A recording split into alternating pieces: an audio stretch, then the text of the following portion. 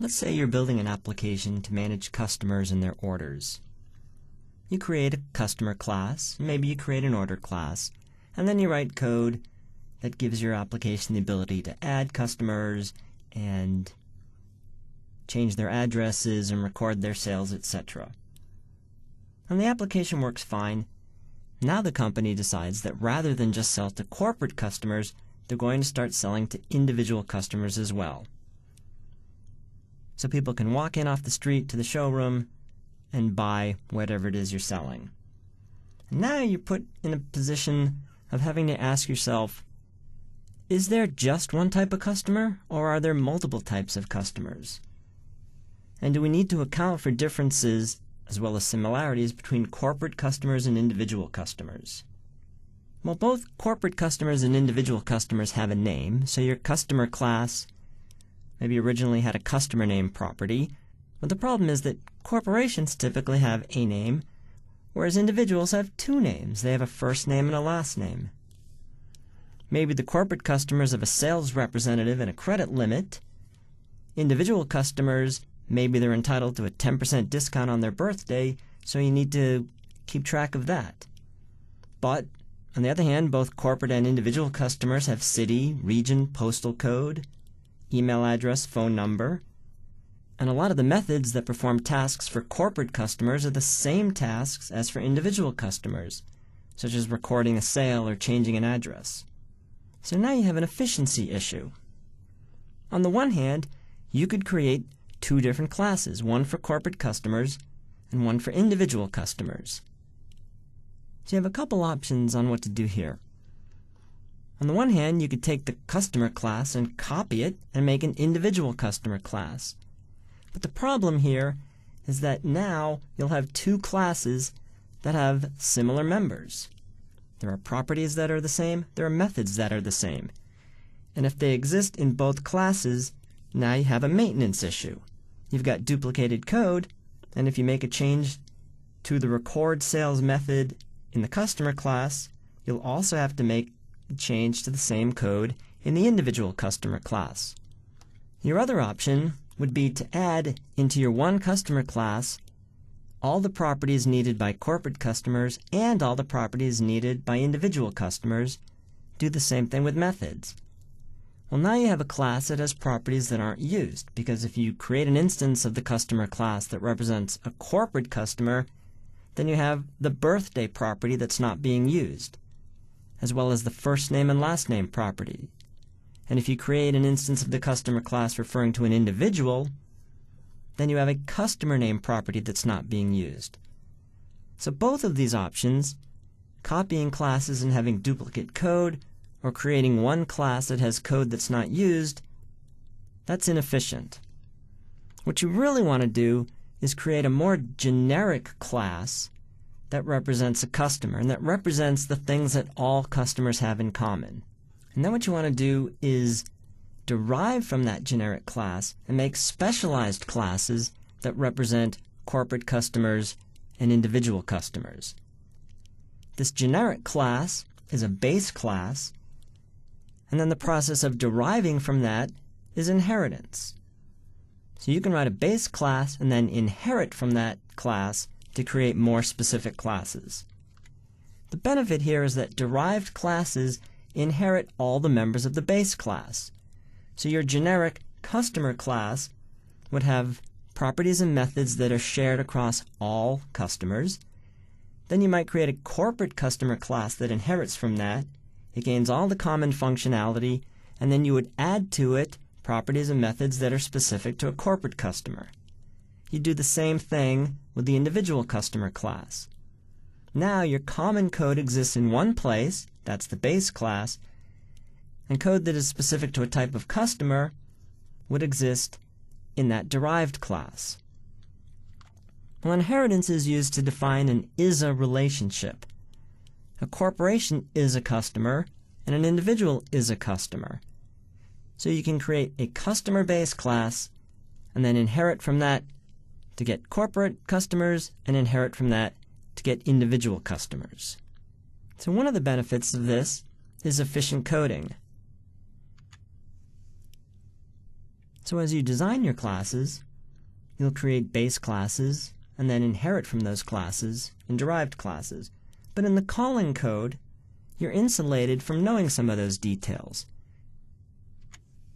You call a member of the class, and it works as it's supposed to, whether you're currently using a base or a derived class. So look at the following code. Corporate customer.customerName equals appdev. We have an instance of the customer class.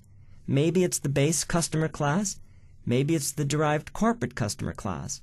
Doesn't matter. As long as that class has the property customer name, then we can set it equal to appdev.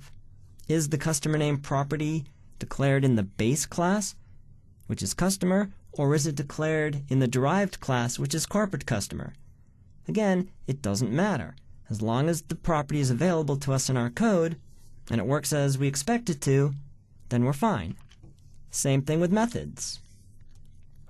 The individual customer, we create an instance of the individual customer class and call the record sales method to record what was bought and how much it cost. Here again, we don't really need to know whether record sales is specific to an individual customer or whether the base customer class has a record sales method that takes two parameters, what was sold and how much it cost. It doesn't matter. That's one aspect of polymorphism. The other aspect is that you can have multiple classes that have members with the same name but do entirely different things. So here again, we're calling the record sales method on an individual customer class, passing what was bought and how much it cost. And we also have a car class that has a record sales method.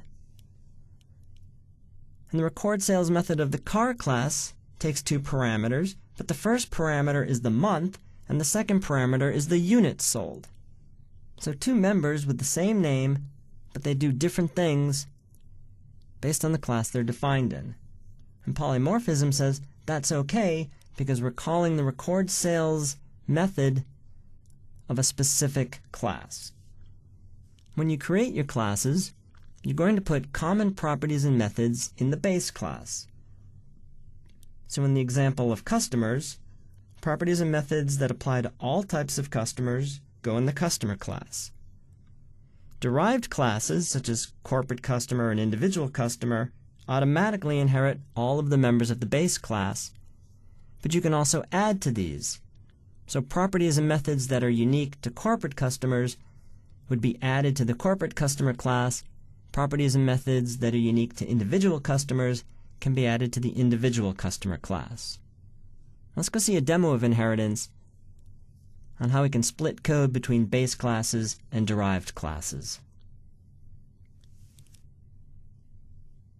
I have the sample application open, and I'm looking at the file customer.vb. This code defines the customer class.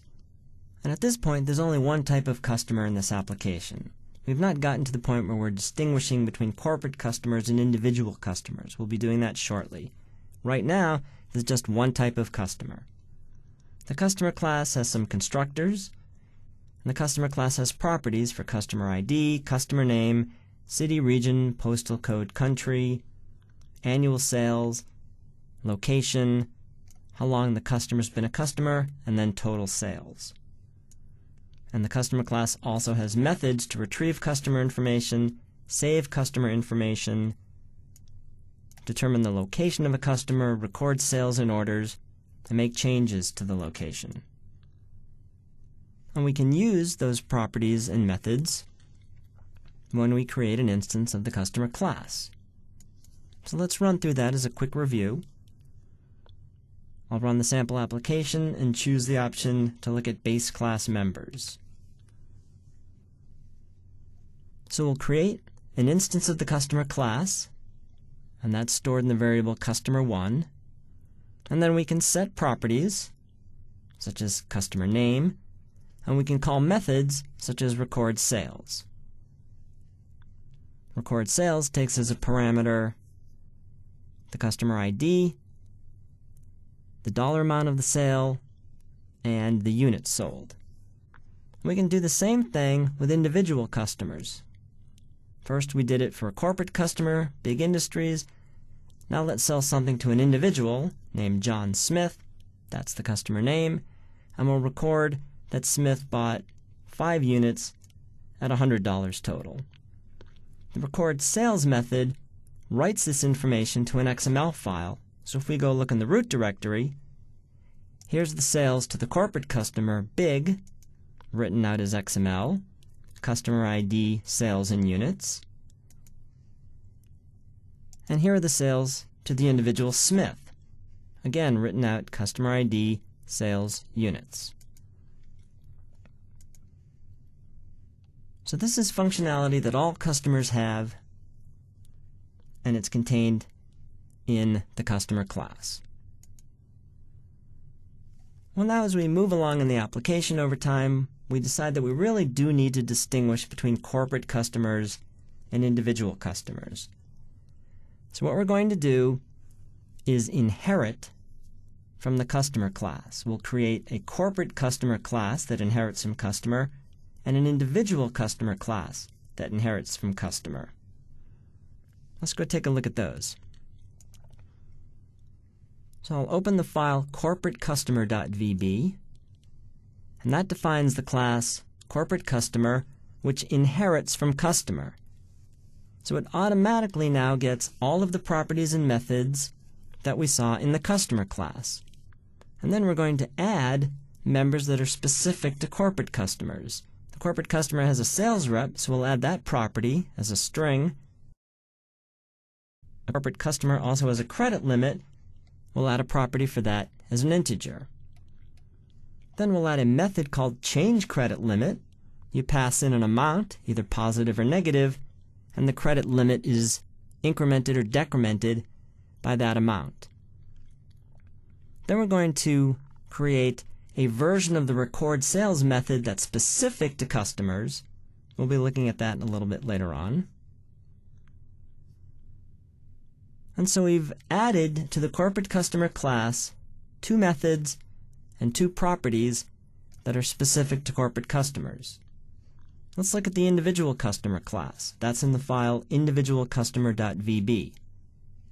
That also inherits from customer, and so again it gains all the members that are in the customer class. We're then going to add properties that are specific to individual customers, such as first name and last name. Now the customer class has a customer name property, and that was already in there, and we're inheriting from that, so the individual customer class has a customer name property. So we're actually going to create a different version of the customer name property that adds the first name and last name together. Individual customers get a discount on their birthdays, so we need to know the birthday month and the birthday day. So we'll add properties for those. And then finally, individuals get their own version of the record sales method, and we'll look at that later on as well. So we've added members to both the individual customer and the corporate customer classes, so they have many members in common, but some members that are specific to each.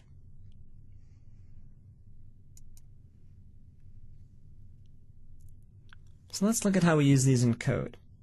I'll run the inherited members example,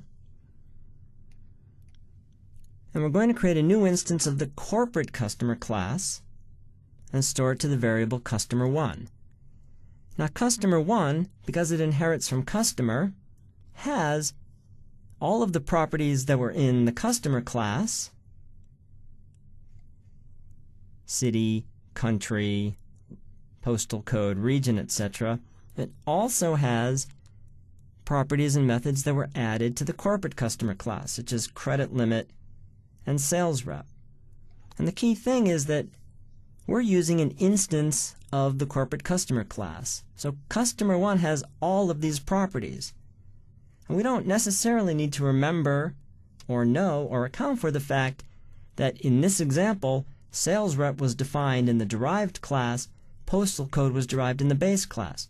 It doesn't matter because it's a property that's available to us when we work with an instance of the corporate customer class. And so here, We set the customer name of this customer, and we record sales.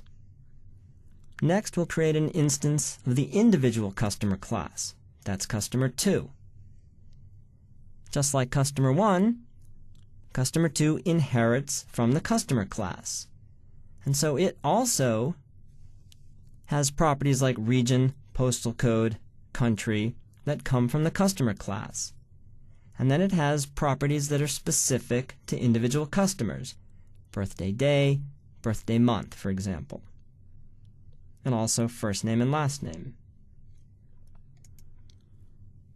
And because they are inherited from the customer class, they're available to individual customers.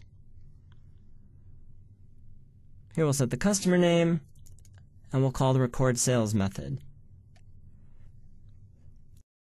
So you can see that in both examples, we called the customer name property and the record sales method the exact same way. In the first example, we're only working with one class. In the second example, there's a corporate customer class that inherits from customer and an individual customer class that inherits from customer. But when we call the members of the classes, we don't need to do anything differently.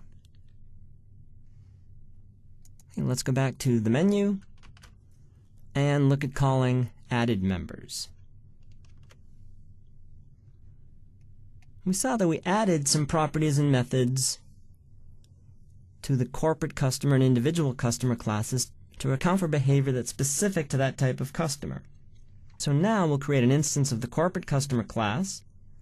We'll assign a customer name, and then we'll assign a sales rep to this customer and enter a credit limit. So customer name comes from the customer class, sales rep, and credit limit were added to the corporate customer class. Now what we'll do is we'll record some sales for this customer, and let's step into this. Let's now record the fact that this customer made a purchased 500 units for a total of $100,000. And let's step into record sales. Notice that we're calling the record sales method in the customer class. So we're not using a version of record sales that's specific to a corporate customer. This is the general or generic functionality that has been in the customer class all along. We'll step out of this, and the sale is recorded. Now we're going to change the credit limit. And our rule is that every time you make a purchase, your credit limit goes up by 10% of that purchase. So we're going to pass to the change credit limit method 1/10 of the amount. We'll step into that. Change credit limit is defined in the corporate customer class. This is an added member and was added to this class because it's specific to corporate customers. And we'll now increase the customer's credit limit by $10,000, and their credit limit is now $110,000. That information gets displayed, and now we move on to working with individual customers.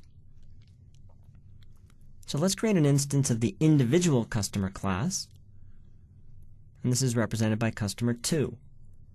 We'll give this customer a name. The first name is John, the last name is Smith, and the customer name is the two of those together. That's John Smith. John was born on May 30th, so we'll set the birthday month property to 5 and the birthday day property to 30. And now John walks into the store and makes a purchase. John's going to buy something for $100, and what we want to do is determine whether or not John gets a discount because it's his birthday. So if today's month is equal to the customer's birthday month, and also today's day is equal to the customer's birthday day, then the customer gets a 20% discount and a congratulations. Otherwise, we say sorry, no discount today, and then we record the sale. So today is not John's birthday. John gets no discount. The sale is recorded as the full $100. What you've seen in this demo is that we started out this application with a customer class that represented all customers.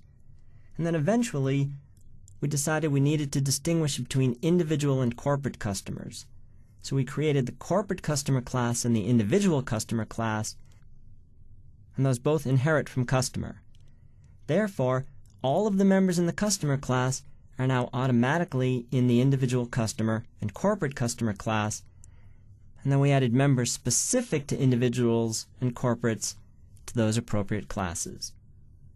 And then when we write code, we create instances of classes, and then we just use the properties and methods that those classes provide.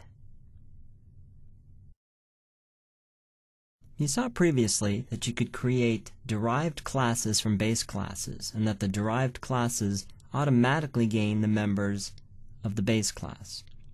You also saw that you could add members to the derived classes.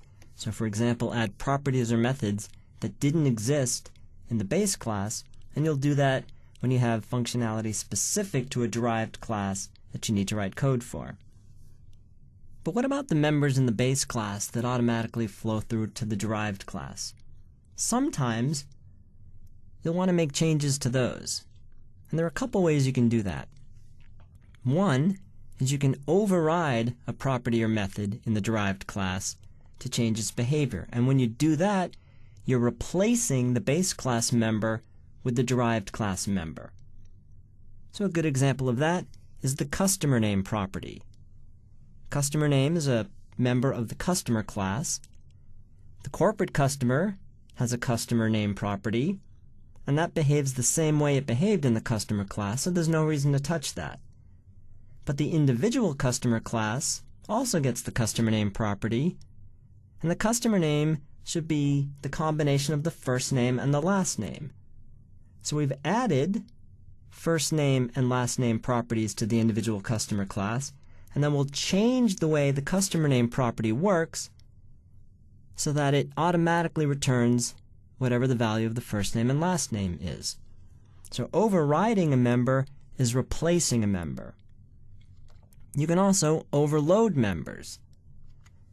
When you overload a property or method of a base class, you're creating a different version in the derived class. You haven't overridden the base class member. That still exists, and you can still use it, but you've now added a member of the same name that takes a different number of parameters and therefore performs the task differently in the derived class. So a good example of this is the record sales method. There's a record sales method in the customer class that accounts for sales that are common regardless of the type of customer. But there are also record sales methods in the corporate customer and individual customer classes that take additional parameters and are more of a specialized version of recording sales. Sometimes when you overload a base class member, you don't want to replace the functionality that it does, you want to add to it. So for example, suppose when you record a sale to an individual customer, you want to send them a thank you email after you record the actual sale. The customer class, which is the base class, has a record sales method. You then want to create a record sales method for the individual customer that runs the same code, and after that, then sends an email. Well, you're certainly not going to take the code from the base class method and copy it into the derived class. What you really want to do is from the derived class member, call the method of the base class, and then add code in the derived member to send the email. And happily, you can do that. So let's go see a demo of overriding and overloading members and then calling back into the base class members. I have the sample application up and running. Let's take a look at overriding members. Let's first create an instance of the corporate customer class, and we'll assign customer1 a customer name of Big Industries, and we'll display that. So nothing new here. The customer name property has been in the customer class all along. And when we created the corporate customer class, which inherits from customer, we saw no reason to change the way customer name behaves. Corporate customers have a name, such as big industries, and the customer name property was designed to account for that, so we'll just use it as is in the derived class. But then we created the individual customer class, and that refers to an individual. And now, this idea of customer name needs a little bit of thought. Let's create a new instance of the individual customer, and we added to this individual customer class a first name property and a last name property, because that's typically how you refer to a customer by name. And we added to the individual customer class properties for first name and last name. Well, because individual customer inherits from the generic customer class, it automatically gets a customer name property. Well, there are three possibilities on what we can do here. One, we could have decided that customer name only applies to corporate customers, and that individual customers will just have first name and last name. So at that point, we could have decided to remove the customer name property from the customer class, the base class, and move it into the corporate customer class, which is the derived class. Well, that's a bad idea, because there's no doubt a lot of existing code that creates an instance of the customer class and uses the customer name property. So if you move properties or methods out of base classes, you can break existing code. And that's never a good thing. The second thing we could have done is inherited the customer name property into the individual customer class and then just ignored it. Well, that wouldn't have broken any existing code, but now you've got code that's never used. A third possibility, and the one we're using here, is to change what it means to have a customer name property in the individual customer class. So after setting the first name and last name properties, let's see what happens when we query for the value of the customer name property. So let's step into this, and you can see that we have a new version of the customer name property. It's still a string, but this version is meant to replace the version in the customer class. So we're overriding the base class's customer name property, and to do that we specify overrides in the declaration. And now we add code specific to the individual customer class. So when we query the customer name for an individual, we're going to return a combination of the first name plus a space plus the last name. So that's what this code does. It creates a single string of the user's name and returns that to the calling code. Now let's create another instance of the individual customer class, and this time we'll assign Mary Jones to the customer name property. And so in the setter, we have the following code. The value passed in is Mary space Jones, and what we want to do is extract the first name and the last name from this. Well, the first thing we need to do is find out where the space is, because everything to the left of the space is the first name, everything to the right of the space is the last name. So we can use the indexOf method of the string class to find where the space is. And that will return a 4. And it's a 4 because indexes are 0-based. So the capital M is character 0, ARY is characters 1, 2, and 3, and the space is character 4. Then we use the substring method and say everything from position 0 through position 4 is the first name. And everything starting one position past the space to the end of the string is the last name. And we've now extracted the first name and the last name, and we'll store those in the appropriate properties. So now, when we set customer name equal to Mary Jones, the first name is automatically set to Mary, the last name is automatically set to Jones. So we've left the customer property alone in the corporate customer class, but we've overridden it in the individual customer class and added functionality specific to individuals. So overriding is when you replace a member. You can also overload members. And that adds a new version without getting rid of the original version. Let's see that. We'll create an instance of the corporate customer class, and this customer has a customer ID of Big. Well, big customers have sales reps. The sales rep property was added to the corporate customer class. It's one of the things that distinguishes corporate from individual customers. So we'll set the sales rep to be equal to Ed. And now we want to record sales. Recording sales writes the sales information to an XML file. The customer class has a version of record sales, but it takes customer ID, sales amount, and units. But if the customer has a sales rep, we also want that to be recorded as well. So that means we need a new version of record sales that takes 4 parameters: the customer ID, the sales rep, and then the amount and the units. So let's run this code and see what that method looks like. Inside the corporate customer class, we've added a version of the record sales method that takes a sales rep as a parameter in addition to the customer ID and the sales information. And so that's an overloaded method, and to specify that, we use the overloads keyword. This method does very similar things to the original version, but what makes it unique is that it writes the sales rep information to the XML file. Let's step out of that and go and look at the XML file that's written for Big Sales, and this XML includes the sales rep in addition to the other information.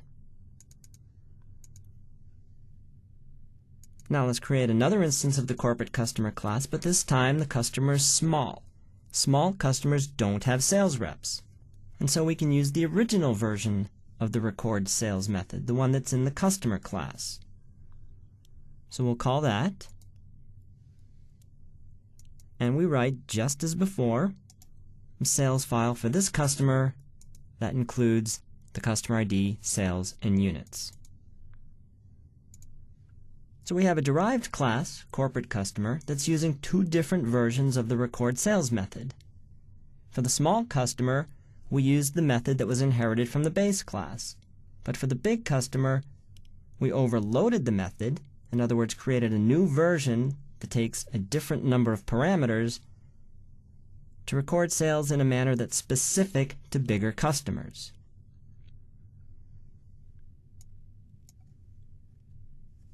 The final demo we want to look at is calling base class members. There will be time in your derived classes when you want to be able to call code that's in the base class. Let's see an example of that. Let's create an instance of the individual customer class. This customer is Smith, and Smith was born on May 30th. And the reason we want to know when the customer was born is because on your birthday you get a 20% discount.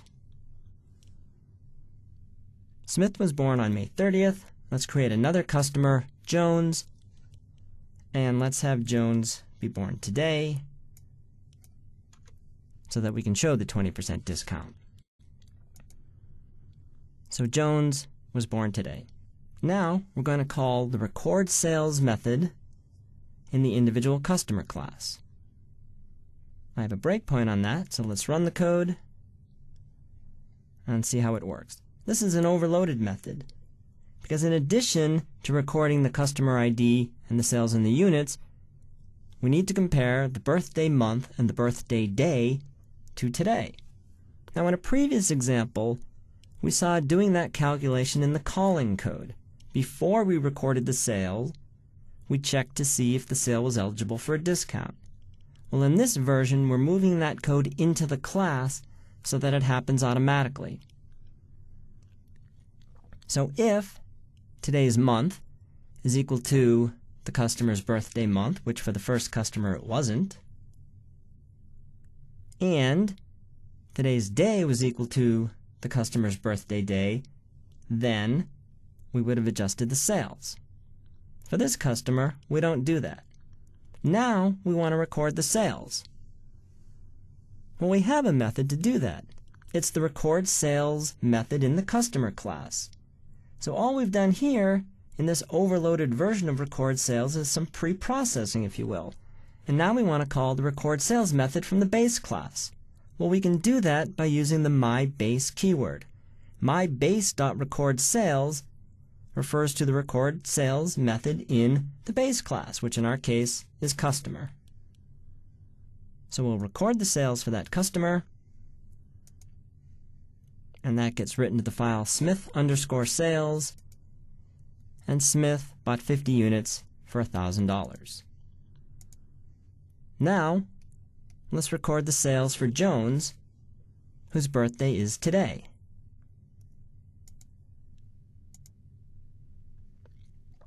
If today's month is equal to the birthday month, which it is, and also today's day is equal to the birthday day, then good news for the customer, Jones gets a 20% discount. So we adjust the sales figure, which is currently 1,000, and reduce it by 20% to 800. And now we want to record the sale. So again, we'll call the recordSales method in the base class and record the fact that Jones got a 20% discount and the amount of the sale was 800. So what you've seen in this example is that you can override members of a base class. And when you override a member, you replace the base class member with a version specific to the derived class. You can also overload members. That does not replace the original member in the base class, but it adds a specialized version in the derived class. Overloaded members are identified using the overloads keyword, and they differ by the parameters they take. And finally, you saw that you can call members of the base class from inside a derived class by using the myBase keyword. So you have the ability to declare a generic class or a base class and inherit all of that functionality, but then also by adding, overriding, and overloading members, you have the ability to add specialized functionality to your derived classes, and now you have the ability to create inheritance hierarchies that meet the needs of your applications. So far in this section, we've used a customer class as our base class, and then we've derived from that and created the corporate customer class and individual customer class. Those inherit from the customer class, and they gain the properties and methods of the customer class. Well, the customer class started out as a usable class, and so it has code in the properties and code in the methods, and you can create an instance of that class to represent a customer. And then the derived classes, corporate customer and individual customer, have additional code to add properties or methods that are specific to that type of customer, or to override or overload members of the base class. So earlier we said that base classes are generic in the sense that they have functionality that's common across, in this instance, customers. But you can make a base class even more generic. You can make it an abstract class. And an abstract class is not only generic, but it's incomplete. And it's incomplete because it doesn't have in it enough code to be usable. Now, why would you do this? You could think of a class as a template or a blueprint. It gives you instructions on how to create something. That's an instance of the class. Could be that there's enough information in that blueprint to tell you how things like recording sales or recording the customer name should occur, but it could also be that your blueprint is nothing more than instructions that say you will implement a class called customer name, you will implement a class called recordSales that will take these parameters and return this value, but it's your job to write the code to make that happen. An abstract class tells you what members the instances are going to have, but you can't create an instance of the abstract class. You have to derive from it and then add the rest of the code to make the class usable. Now, your abstract class can have abstract members. So you could, for example, have an abstract class that didn't implement the properties but did have code to implement the methods, and so it would have only abstract properties, or vice versa. Maybe you write the code to implement the properties, but you leave the methods abstract.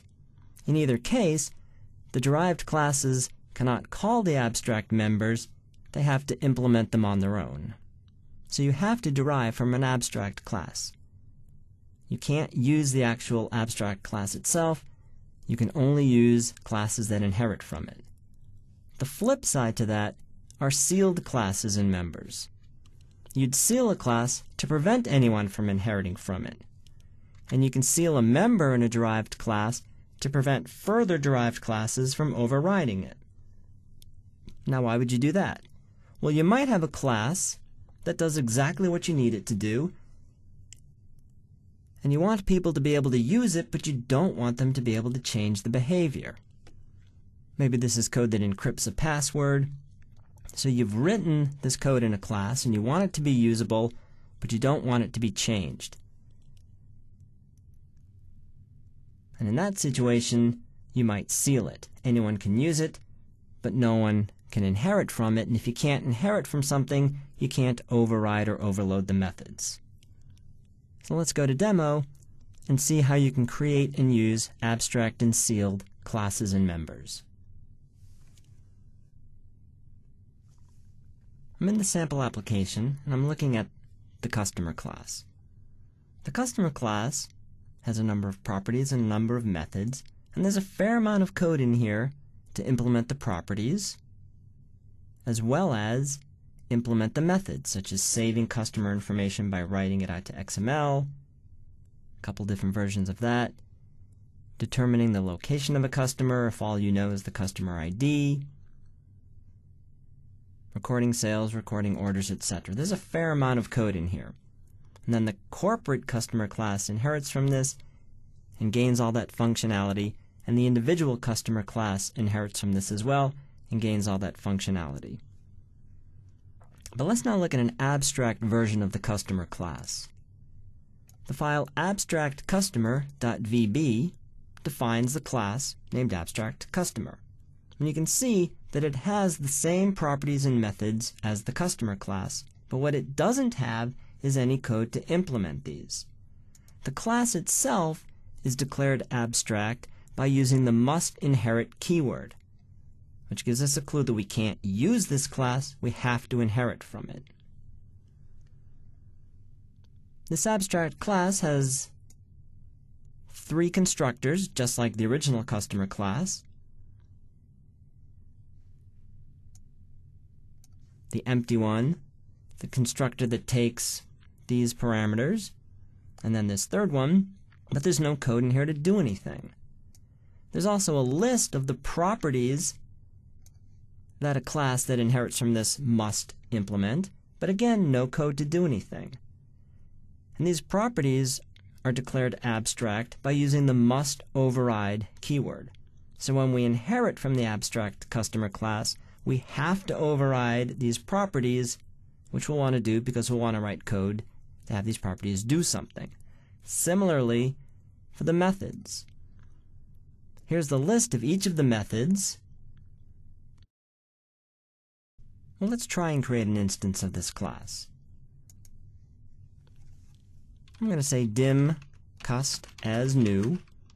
And of course, here's customer, or here's corporate customer. That's in there. But if I try and say dim cust as new abstract customer, notice that abstract customer doesn't appear in IntelliSense. That's my first clue that this isn't going to work. And then I get an error, new cannot be used on class abstract customer because it contains a must override member that has not been overridden. In other words, you can't actually use the abstract customer class. What you can do is inherit from it. Let's comment this out so our code will compile if we need it to. And then let's look at the customer2 class, which inherits from abstract customer. So public class 2 is defined as inheriting from abstract customer. And then there's a bunch of empty code in here. Well, watch what happens. Let's actually back up a step and let's create a new class. we'll just call it test. I'll replace it. And we'll inherit from abstract customer. Notice that now abstract customer shows up in the IntelliSense because I can inherit from this class. And when I do that, Visual Basic automatically adds to my class placeholders for all the properties and methods that I need to override, and specifies that these are overriding. So here are the properties. Down here are some methods: the get customer info, get customer name, get location, record sales. So all of the properties and methods that were defined in the abstract customer class are now in this test class, which inherits from abstract customer.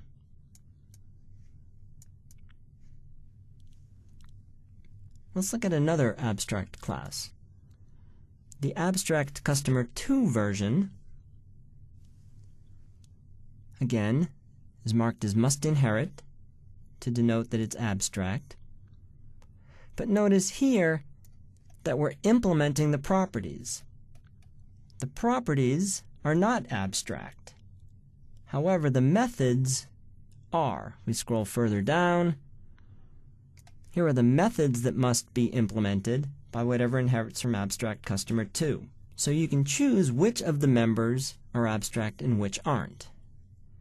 And now, if we create a new class, call it test, override the existing version, and we say inherits abstract customer 2, then the only thing that's going to be added here automatically are the placeholders for the methods we need to implement. Because the properties are not abstract, they're automatically derived. So I could say console.writeLine me dot, and there's the city, the customer name, the location, etc. So in your derived class, you only have to add the functionality for abstract methods. Any member that's not abstract flows into the derived class in the same way we saw earlier in this section. Let's now take a look at a sealed class. SealedCustomer.vb contains the definition for the sealed customer class. And all I did here was copy all the code in the customer class into the sealed customer class, and then I marked it not inheritable, which says that you can use this class to your heart's content, but you can't inherit from it. Let's go into the main module here, and let's create a procedure to work with sealed classes. And we can dim sealed cust as new sealed customer, and we can now use this class as we would any of the other customer classes. But what we cannot do is the following. Let's add a class. We'll call this test2, and let's do this. Inherits. Notice that sealed customer doesn't appear in IntelliSense, always our first clue that this isn't going to work. And the message is, cannot inherit from class sealed customer because sealed customer is declared not inheritable. In other words, it's sealed. You can use it, but you can't inherit from it. You can also seal methods. Let's look at the definition for customer 3. This customer 3 class inherits from the abstract customer 2 class.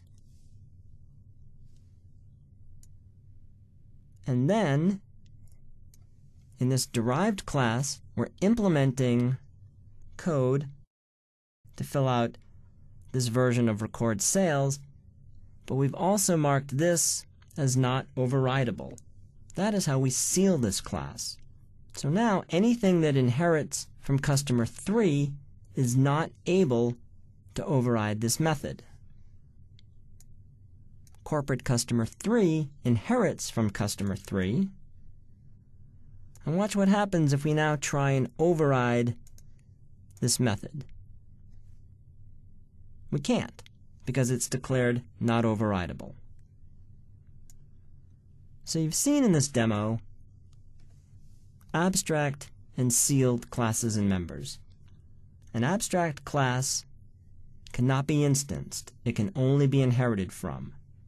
And that's because it doesn't contain enough code to actually be used. You have to inherit from it and add the missing code. You can declare the entire class to be abstract. You can declare some or all of the properties and methods in it to be abstract. But anything that's abstract needs to be inherited from, and then you need to add the code to implement it.